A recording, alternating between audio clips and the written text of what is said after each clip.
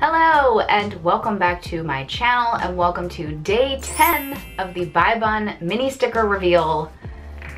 Here we go. I will also just say, because this is past Bun recording this, if there are any current questions or comments, obviously, I'm gonna be really in the comment section on these videos, okay? So if you guys have any questions, I will definitely be answering them. Future Bun will be addressing them as you guys are leaving comments. But anywho, here we go. This is day 10. I really like this blue color, by the way. And yes, all thousands of them that I've made have the same color. I literally made a template with all the envelopes out, and I had numbered I also numbered my tubes of paint so that I knew which color was for which day. Much like mine, my envelope is day 10 in this really beautiful Baltic blue color.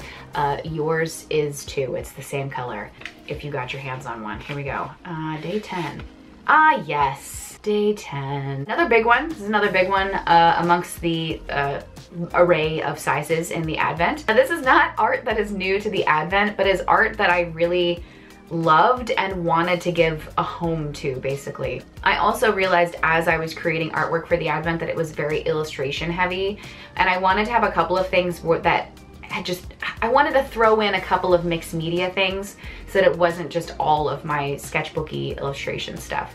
So I went back to a spread in my mixed media moleskin that I really love, or what is it? No, Art Plus, the Art Plus moleskin. It's not actually mixed media, but you know what I mean. The Art Plus moleskin that I had been really slowly creating this really big spread, and this girl kind of came out of it. I believe it was at the same time that I was watching Bridgerton, if I had to be honest. So that's probably how she came about the way she did. It was something that I scanned, and she was living on my computer forever, and she needed a home, and the sticker Advent was where she ended up, basically. I decided to do her in like a round shape because I hadn't had any stickers thus far, and I'm looking at them here. I didn't have any leading up to this point that were kind of just round, and I wanted to just kind of play up the shapes and make her feel like she's almost like in a little cameo of sorts. I just thought it paired really well.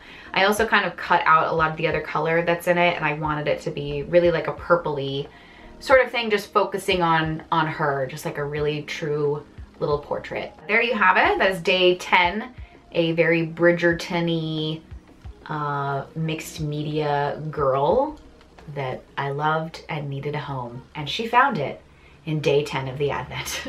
All right, thanks so much for watching.